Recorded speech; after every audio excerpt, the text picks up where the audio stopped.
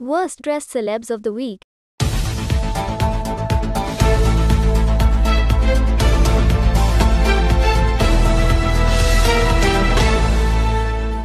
Deepika Padukone, Nora Fatehi, Rani Mukharji failed to score on the sartorial charts. Deepika Padukone attended the GQ Awards in a bold red pantsuit.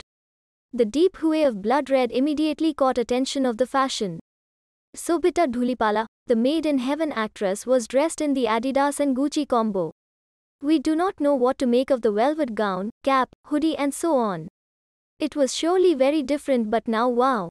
Nina Gupta, the lady can carry off almost any look. For the screening of Unche, Nina Gupta chose a white sari from Masbah Gupta's label. The blouse did not kind of gel with the sari, nor did the potli. This is just a minor issue as she was radiate.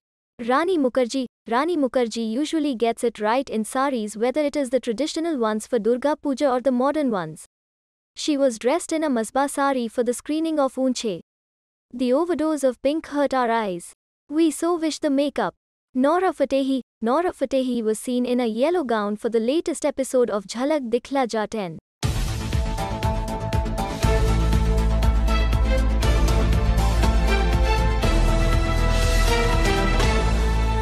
She has worn way too many gowns of this type for us to say that this was a fresh look.